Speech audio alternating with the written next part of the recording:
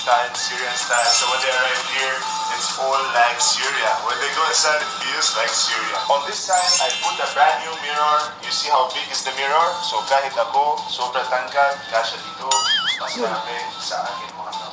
So we put it near the dining table. We didn't fix it yet because it's still messy. This is also our brand new table. We're gonna fix everything. It's still messy because we didn't unbox everything yet.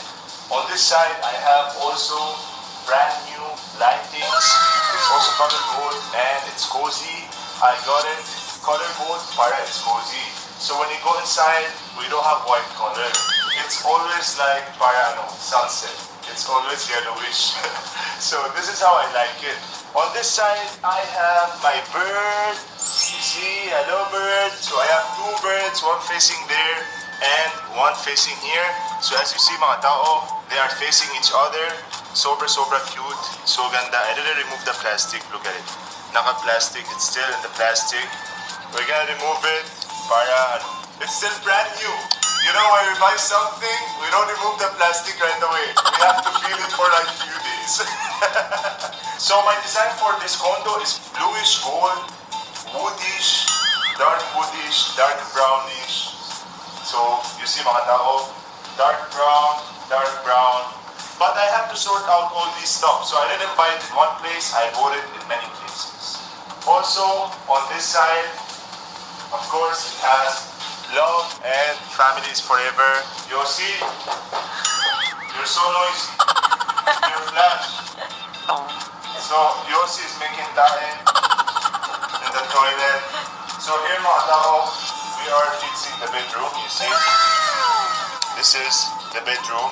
We are gonna put the bed sheets and all this stuff.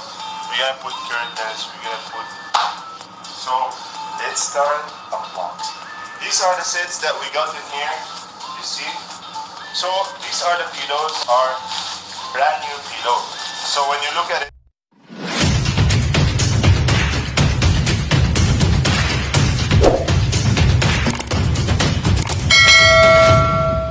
Victoria Max Vlog!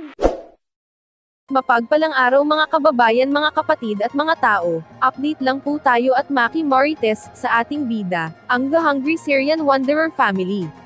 Ito po ang inyong lingkod Victoria Mix Vlog nag-uulat.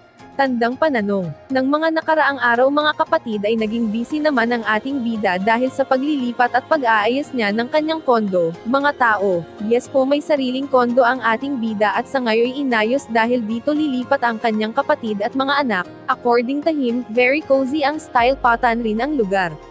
Kapag sa city kasi medyo crowded, at take note, lahat po ng gamit ay brand new, at talking about the style.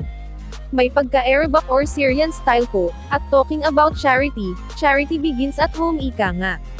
Kaya he make sure na comfortable sila sa kanilang lilipatan. Wow, so bait talaga ng ating bida. Ang kabuuan po ng kwento ay mapapanood nyo sa kanyang channel. Till next time mga kangani at mga kababayan, bye-bye!